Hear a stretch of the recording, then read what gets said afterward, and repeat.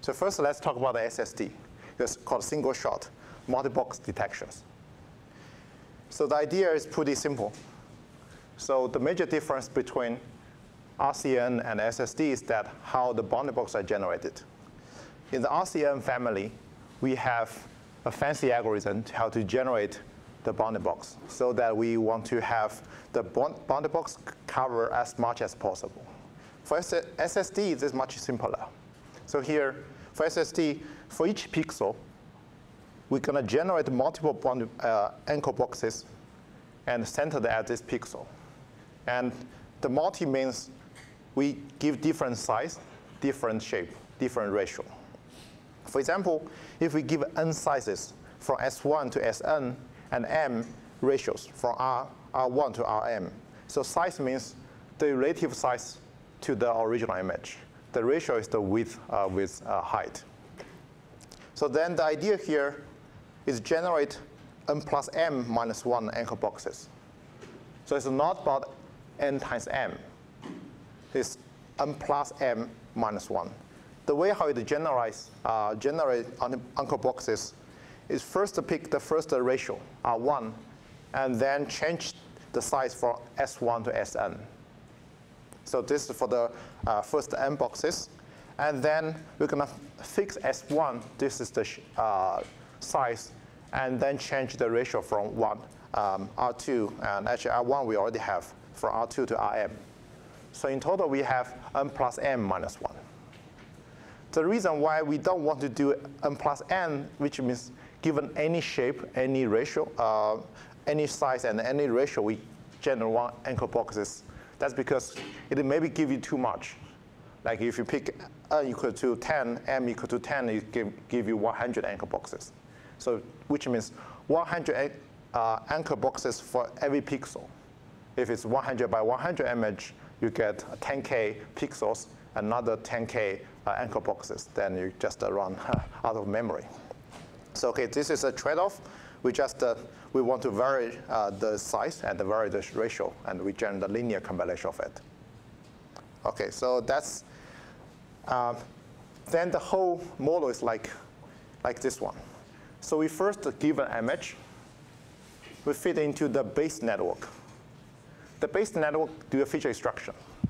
Like you can choose SSD, you can choose ResNet, you can choose anyone as the base network. Then the base network will not output a tiny one. It kind of give you output like a 32 by 32 feature map. And then given this feature map, we generate the anchor boxes. And for each anchor box, we're going to do a category prediction and a bounding box prediction. The other thing here we call the multi-box or the multi-scale is like the base network give you maybe 32 by 32 feature map, and can further have the width and the width and the height. And then either on the reduced feature map, I'm going to generate another bunch of anchor boxes, and then do another category prediction and a bounding box prediction. I do multiple times. So the basic idea here, the bottom, which is the output of the base network, the feature map is still large.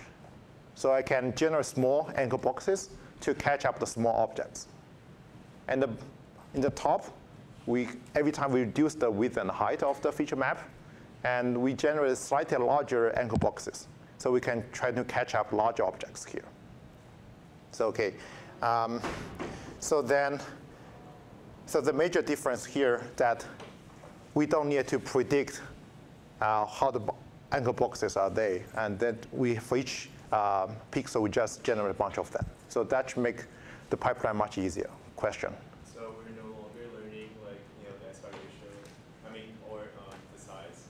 Instead, we're just like having these different level scales, and we just like change the rows. Or we just have different like S1 and R1. Yes. So the thing that we don't have a learning algorithm to predict the anchor box.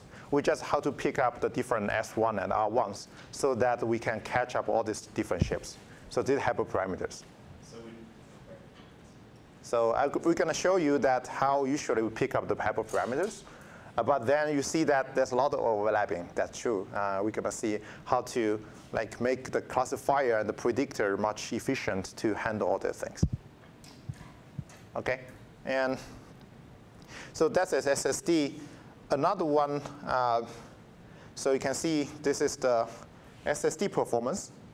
The x-axis is the throughput, number of image per second. The y is the accuracy you can think about. So you can, well, up to the right corner, the better. So you can see that SSD is much faster compared to fast RCN on the yellow ones compared to the blue one. Well, the accuracy is okay. Like SSD is 3 years ago, or 3 years ago algorithm. So YOLO v3, we're going to show you a little bit later. Like this is last year. So SSD at that time outperformed fast RCN family a lot on speed. But they sacrificed accuracy, but people still use it at that time. Especially you want to have faster inference. Question? The accuracy, is it just like a soft max of the categories and the linear regression? Well, both. We're going to talk about what is MAP later. Right? OK, so another one is the yellow one, no, the green one. It's called YOLO. You only look once. This is kind of from UW. The idea is pretty simple. We will not dive deep into that family. The idea is like on SSD, all these anchor boxes just highly overlapped. For each pixel, is nearby pixels, you generate a bunch of anchor boxes, almost like they're going to overlap. So for YOLO, we don't want so much overlapped anchor boxes. What it do is like, give an input image, give an input feature map. I can evenly divide by S rows and by S columns, which you generate S times S, like anchor boxes. So everyone's not overlapped. Then for each anchor boxes, we're going to predict the B bounding boxes. Because we reduced a lot of the anchor box, and we maybe have more bounding boxes, so then for each anchor box, we're going to predict the B usually larger than 1 bounding boxes. So that's a basic idea. That's why I called you only look for one.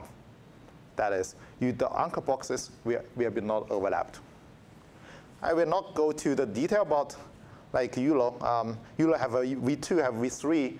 Basically, YOLO V1 is very different to SSD, but the V2 very close to SSD. Like fast RCN and all these families very close to each other. How to do prediction, how to do class prediction, how to do bounding box prediction, they're very close to each other. And the V3 added another of tiny improvements. But the basic idea is to make you faster. Okay, so you can see that the YOLO, the green one, like the up to the right one, which is I think 2 times, maybe 1.2 times, 1.5 times faster than the tiny SSD, but we can improve the accuracy a lot.